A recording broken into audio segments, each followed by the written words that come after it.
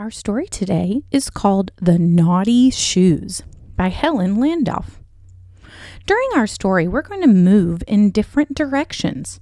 So before we do that, before we use our whole body, let's just use our arms. Try stretching your arms forward. How far forward can your arms go? Good. Now try stretching your arms backwards, all the way back. Can you wiggle your fingers while they're back there? Now try stretching your arms all the way out to both sides. Good. Can you put your arms on one side? How about the other? Can you stretch your arms all the way down to your toes? Can you stretch your arms all the way up above your head? Good. Now, I'd like for you to lay down wherever you are, lay down on the ground so that we can begin our story. While I'm telling the story, I want you to do the things that the story says. So if I say to give a big cat yawn, I want you to yawn just like I said in the story. So you have to listen closely. Here's our story. Once there was a cat. Now, this was a very unusual cat because it could walk on two legs just like a person. Well, one morning, this cat was all curled up in its bed, fast asleep. The cat woke up, gave a big cat yawn, and stretched its paws in all directions. Forward, backwards, sideways, up, and down. The cat decided to go for a walk in the forest, so it jumped out of bed and started off down the road. The cat was so excited that it started to skip. Suddenly, the cat stopped.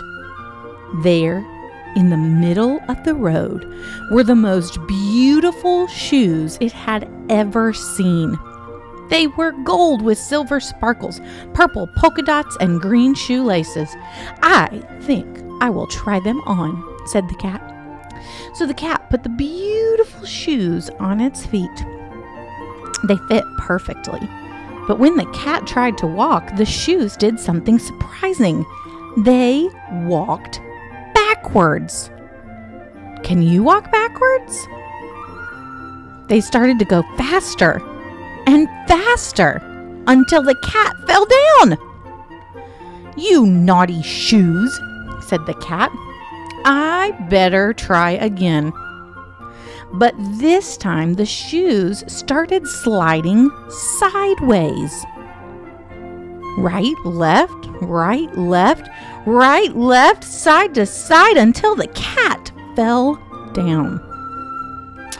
"You naughty shoes," said the cat. "I better try again."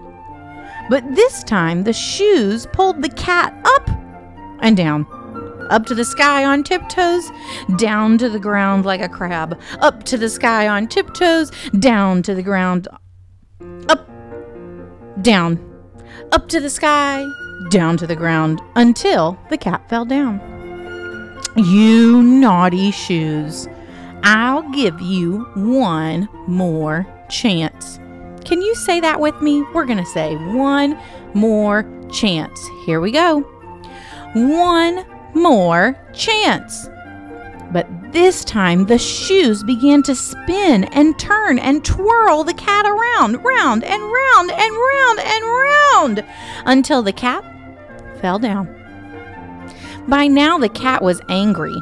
"These shoes are just too naughty," it said. So the cat took the shoes off, set them down in the middle of the road, and the cat walked away. But stop. I hear something. The cat listened, but nobody was there. So it kept on walking. Walking, walking. Stop! I hear something. The cat listened, but nobody was there. So it kept walking. walking, walking, walking down the road. Stop! I hear something. The cat turned around quickly and saw the shoes were following it down the road. So the cat started to chase the shoes.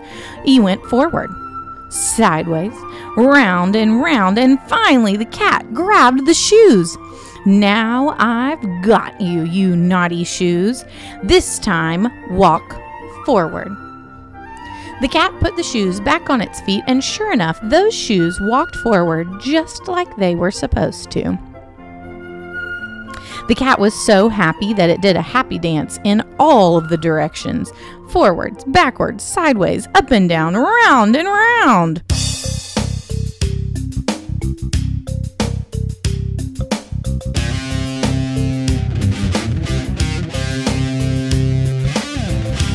Way up north where there's lots of snow lives the funky penguin. And though the weather is really cold, you won't catch her sneezing. Yeah, yeah, yeah, yeah, yeah. Though she looks really cute. Yeah.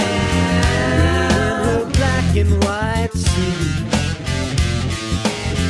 And when she walks across the ice, it seems like she's really swinging.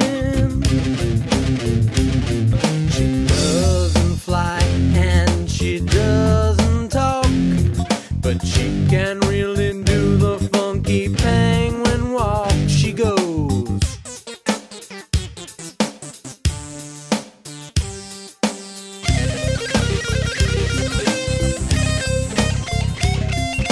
The happy cat galloped all the way home in its new shoes. The cat climbed into bed and took off the shoes.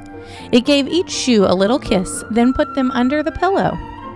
The cat fell fast asleep. Good night, cat. Good night, shoes. The end.